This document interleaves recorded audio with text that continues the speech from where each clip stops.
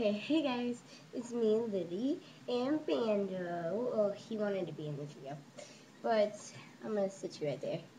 He's gonna sniff everything. Today, I have decided to show you guys how to make a type of dough. Kind of like Play-Doh, except it's really fun. It's not polymer clay, but it's a dry out dough. And it's very fun and easy to use and really easy to make, and you'll have fun.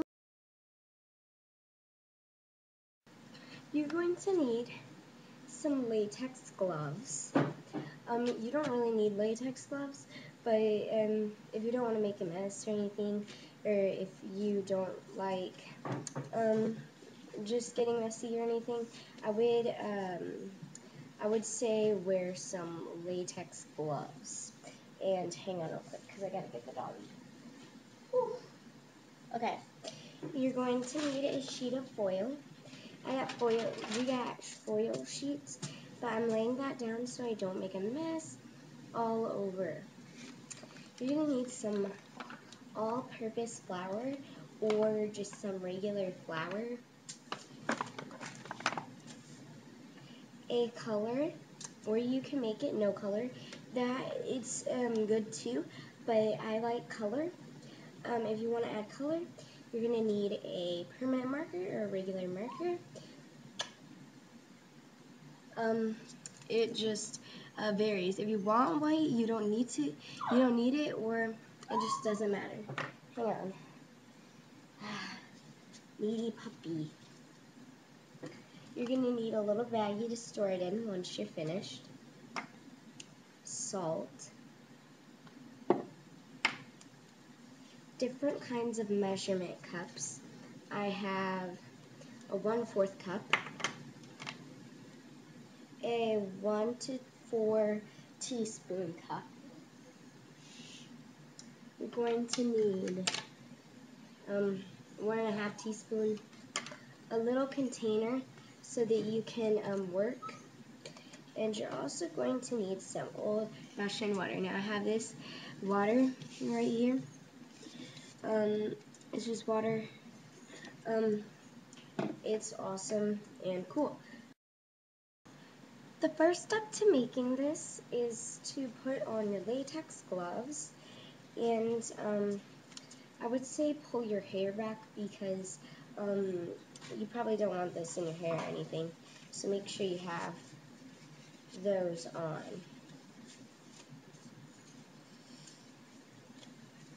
If you don't have any latex gloves, you can use cleaning gloves or any kind of glove that you have, yellow gloves or something.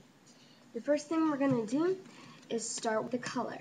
You may be asking, why are we doing the color first? Well, that's the reason why is because it won't work as well if you don't do the color first, but I'm going to do the color first in this little container. Get a bigger container so that we can add the rest of the ingredients. So I will explain how to do that in a minute. Okay, so to do the color, get your little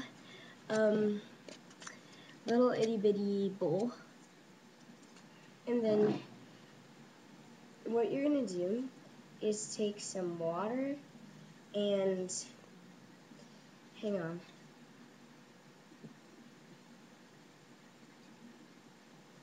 I was thirsty. Okay. You're gonna take some water. Go ahead and take it out. Do it like this. You're going to pour some water into this. So there you go. We have the water. Now make sure you don't care about the color. If you like the color, make sure you get another one, or make sure it's just like a crappy color or something that you don't want to use anymore. I'm using this green Sheepy permanent marker from the Dollar Tree. I really like the color. But basically what you do is just take the cap off and set it in there and let the color dissolve and like just bleed out into the water, and that will make a color. So it's kind of like when you're dyeing your hair with markers, like, you know, you color it on, but I'm talking about the other way where you dip dye with the markers and Sharpies and stuff. So I'll do that now, and I'll Yeah, you sure broke my heart last week when you said you had slept with him. I know.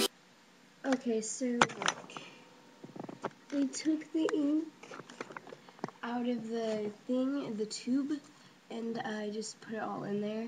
You have to open the actual tube of the marker to actually get to the ink, a little tube, and you just let it sit in there, and then, or if you're wearing gloves, squeeze it in there. Make sure you're wearing a shirt that you don't care about. I care about this shirt, but I'm wearing it. But I have gloves on. See, it is very messy. See, so yeah, it's very, very messy. So now we got the color. Now, set aside the color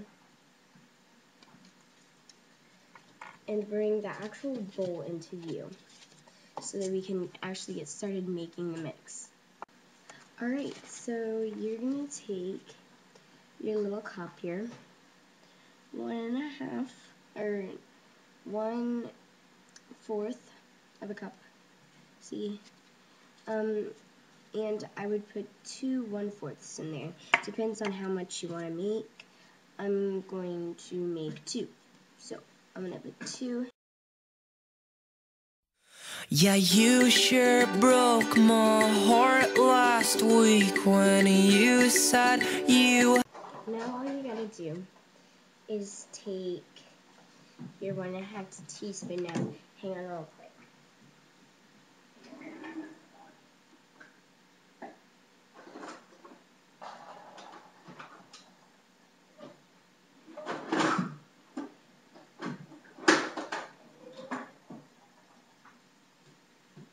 Okay, I'm going to take my 1 teaspoon here.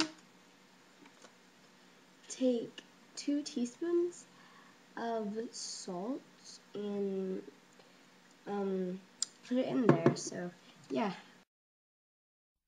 Yeah, you sure broke my heart last. Now your color. So what you do now is you're going to pour that into your dry dough right now. Now that we've got that done, now we have to stir it and mix it until it turns into a dough. Stir, so I'm going, but it isn't exactly a dough yet. So since it's not a dough, I am going to add, I don't know, 1/8 cup or a little bit more so that it's just more of a dough, because this just won't make anything. So you want to make sure that it's enough dry and enough wet, because it has to have a balance, okay? Yeah, you sure broke my. Now continue stirring until it is a dough. Yeah, you sure broke. Now that that your dough is already doughified, yeah. You're going, if it's not, I just sprinkled some flour on it here and there if it wasn't very very dough-like. So now what you're going to do is put it on your little piece of aluminum. Now what I suggest is that you lay it flat and just go to your flour and sprinkle some on the aluminum, just so that when it gets on there, that there's just a bit of flour to keep it there and it won't come on. So yeah, I just sprinkled some on there, and you're just gonna get it out onto the dough. So I've already got that on there. Now, this is the messy part.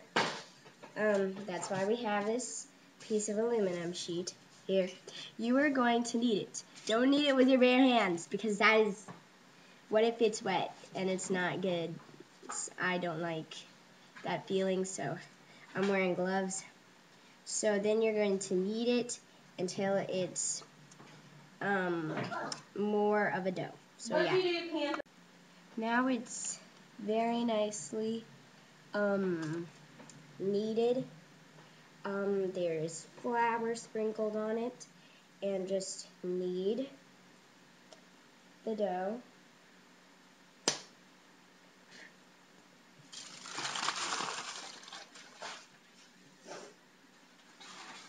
Throw away the sheet, then put it in a little Ziploc, because I like Ziplocs, they're convenient, they're easy, and if you didn't have enough money to get Play-Doh, and you just wanted to make some, here you are. Now,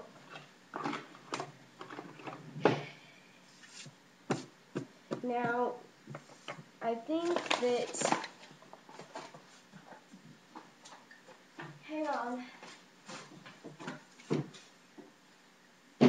I think that it would be nice if you would get the flour off of the floor, and how you do that is you take a little rag, okay, and you just go where it is, and then just do that to get the flour off. So yeah, I hope you guys enjoyed this video. I'll be sure to make more how-tos, and yeah, so stay tuned for next time. See you guys later. Go to sleep and blub.